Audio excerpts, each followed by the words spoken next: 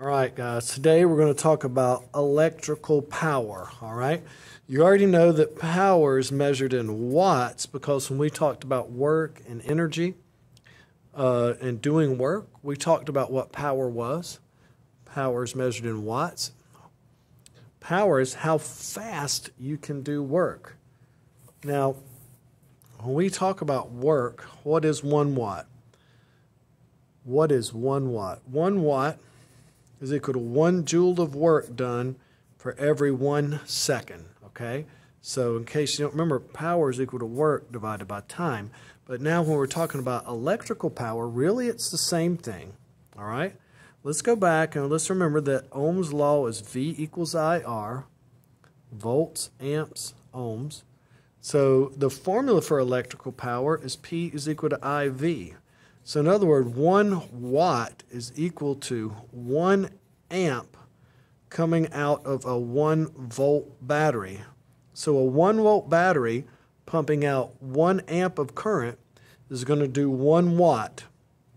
Or in other words, 1 amp of electricity being pushed by a 1 volt battery is going to do 1 joule of work per second. So the power is a pretty simple thing. Let's think about a 60-watt light bulb and this formula. A 60-watt light bulb is plugged into a 120-volt outlet. 120 volts, that's the outlet in your home. How much current draw is there? P is equal to IV. All right, you're going to say, okay, 60 watts divided by 120 volts gives me 0.5 amps of current, all right? Now, what if you don't have that information available? What if you had a problem like you have 120 volts and you're running them through a 200 ohm resistor? What is the power? You may say, well, I can't do that because all I know is that P is equal to IV. And I would say you would be able to do this problem because V is equal to IR. All right? Now look, we have a V and an R here. All right? So we got the V and the R. Let's take this equation right here and put it into this equation. If V is equal to IR, then I could just say that this V right here was IR. And then that will give you P is equal to I times R, or P is equal to I squared times R. All right? Is that going to help us solve this? Volts and ohms? No, it's not. Well, we've got P is equal to IV. No, that's our original formula. How about, instead of substituting the V, let's substitute for the I here. If we switch this equation around, we know that I is equal to V over R. So I can change this I right here to V over R. So now we have P is equal to V squared over R. Now, will that help us solve this problem? Yes. We could say P is equal to V squared over R. 120 volts squared with a 200 ohm resistor. How much power is being used in this situation? Well, we could grab the calculator and we could say, all right, 120 volts squared divided by 200 ohm resistor, that's 72 watts. That'd be a 72 watt light bulb or motor or whatever that was. Let's try some other problems like this. How about you have a problem like this? You have, this would be a lot, 30 amps of current. 30 amps of current are running through a 300 ohm resistor. how much power is being used? What is the power of this? Well, we have these formulas. We have P is equal to IV. We have P is equal to I squared R. And we have P is equal to V squared over R. Which one of these formulas for power would be the best one to use for 30 amps running through a 300 ohm resistor? I think we would have got amps and ohms. P is equal to I squared times R.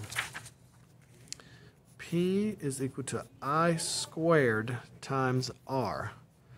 So, how much power is being used, all right? 30 amps squared times our 300 ohm resistor. What do you think the answer will be here? 30 squared times 300 ohms gives us 270,000 watts. 270,000 watts.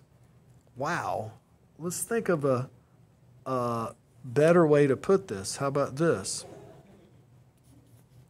270 kilowatts. Now, why is this so high? Because 30 amps is a massive, massive current draw, especially across such a strong resistor. But you know what? Seeing this little thing kilowatts here, that makes me think of something. What does kilowatts make me think? Makes me think of my power bill. Okay? Your power bill, when your parents are billed, they're billed in units called kilowatt hours. And it means 1,000 watts of electricity being used for an entire hour. That's what a kilowatt hour is. And I think, and look, I'm probably wrong, but I think around here we place something like 14 cents per kilowatt hour. And let's just use this number whether I'm right or wrong. I mean, I don't know. How about this? What if you had a light bulb, an old-fashioned 60-watt light bulb, and you left that on all day in your bedroom, and then your dad got home and he was like, "Hey, you left this light bulb on, and I always tell you to turn the lights off." And that's what my dad used to do, okay? So he's upset about this. Well, you can say, "Okay, Dad, let's say I was going to school. I left this 60-watt light bulb on, and I was gone for 8 hours. Let me calculate how much money that I just cost you, okay? 60 watts. How many kilowatts would that be? It would be 60 is 0.06 of 1,000, right? So 0.06 kilowatts. And you left that thing on for 8 hours. So that's going to give you 0.48 kilowatt hours. Does that make sense to you? 0.48 kilowatt hours. So, let's see how much that cost you. You have 48% of 14 cents. 0.48 times 14. 0.48 times 0.14. You just cost your dad 6.7 cents. You'd probably not be too happy if you said, "Hey, that just cost you 6.76 cents. Get off my back. Get off my back, Dad." Let's take a look. Let's try to do a couple of these. Let's say you're cooking a meal. My microwave is an 1100 watt microwave, and it's a pretty average, unimpressive microwave. All right? I'm going to cook a frozen dinner. And I have to run this 1100 watt microwave. I read the directions, and it tells me to microwave my frozen dinner for 20 minutes. Okay? How much money would that cost me? All right, I'm going to work you through this problem. And we're going to say it's 14 cents per kilowatt hour. 1100 watts. How many kilowatts is that? That's right, it's 1.1 kilowatts. and you're going to be burning that kilowatts for 20 minutes. How many hours is 20 minutes? Well, you could say, okay, 20 out of 60.33. So 1.1 kilowatts for 0.33 hours. And we can multiply it times our money right here in the formula, times 0.14 or 14 cents per kilowatt hour. All right, 1100 watt microwave, 4.33 hours at 14 cents per each hour equals 0.05. 0.05. Now just had a problem here. I've just made a mistake. I feel let's try this. 1.1 times 0.33 times 0.14 equals, yeah, looks like about 5 cents. Looks like that costs about 5 cents to cook that meal. I feel like this 60 watt bulb for 8 hours, let's go back and do that one again.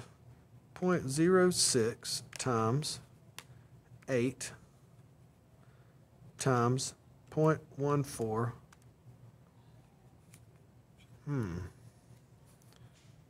0.067, and this 1.1 times 0.33 times 0.14 was 0.05. So it looks like that's right. Only 5 cents to run that microwave and do your food, but 6.7 cents to leave your 60 watt light bulb on all day. Was not expecting that. All right, let's try one more here. Let's try one more. Let's say you are going to run your dryer. Okay, you run your dryer and your clothes dryer, and your dryer, let's say it draws 1,500 watts, and you're going to dry your clothes. You're going to run it for 40 minutes. 40 minutes, and it's $0.14, 14 cents per kilowatt hour. Come up with how much it costs you to dry those clothes. All right, here we go. 1,500 watts is 1.5 kilowatts. 40 minutes is 0.67 hours at 14 cents per kilowatt hour. 1.5 times 0.67 times 0.14 equals, costs you 14 cents. 14 cents to dry those clothes. I hope this helped.